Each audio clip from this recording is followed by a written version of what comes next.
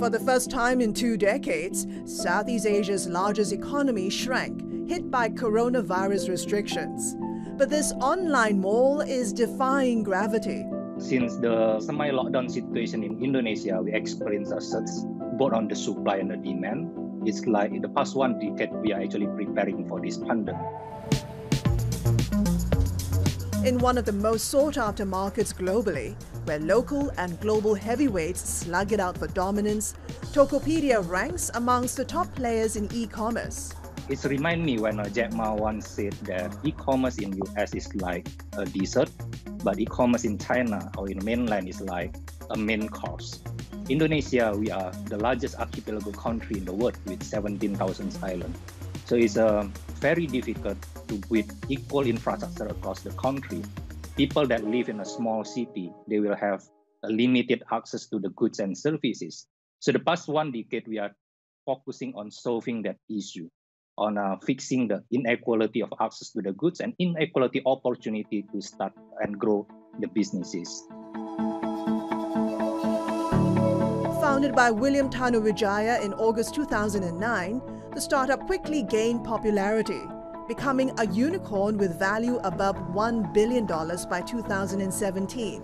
Backed by SoftBank Vision Fund, Alibaba Group, and Sequoia Capital, it attracts traffic of over 90 million active users a month and growing. During this pandemic time, a lot of business start realizing if they don't adapt to online, then it's very difficult to reaching out to the customer. So from both supply side and the demand side, we see the acceleration of digital adoption big time.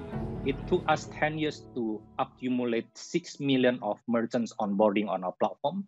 But in the past 11 months, we are adding 2.6 million more. So now we have 8.6 million Indonesian businesses that start and growing their business on our platform. That's only from the supply side, right? So on the demand side, we also see a tremendous growth from numbers of people that come shopping online for the first time. From the buyer side and so on, we see in a 10% of month-on-month growth. But even at the online store, certain categories have been hit hard by COVID.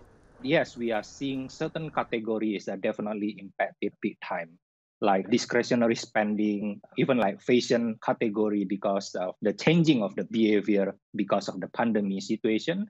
But that doesn't mean that it cannot be opportunities, right? So we are actually working very closely with our merchants network.